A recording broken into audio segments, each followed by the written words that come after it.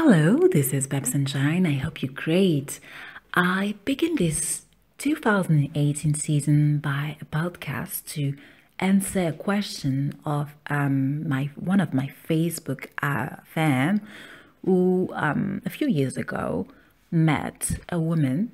It's a man. I'm talking about a man. He met a woman with albinism and he was attracted to her. She pleased him a lot and he really wanted to go further, but he got afraid. And he saw one of my video on the Facebook wall of one of our common friends, and he reached me. We talked together and he told me his story. He asked also his question about albinism, and he discovered my YouTube channel and really liked it. So this video is to answer his question, but also to yes, because I know it's not the first person who may have this fear. So if you want to date a woman or a man with albinism, be sure that you do it because the person pleases you and you love them.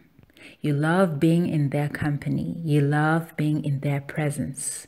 Because if you do date them because you are looking for people's approval or your friends' approval, this is not good reason to start a relationship with anyone, with albinism or not. It is just not a good reason.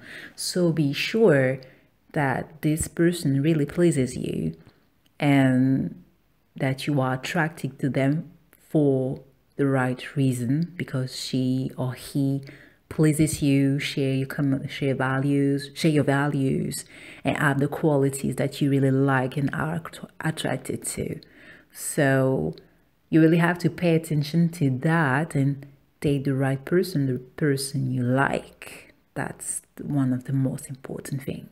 So I hope that I have answered his question. If you have another question that are listening to me, please ask them on the comment section below or in my YouTube or my Facebook Baps and Shine in comments, or maybe in private. You can just write me a message and I answer quite as fast as I can. So you can just share your point of view or ask a question too.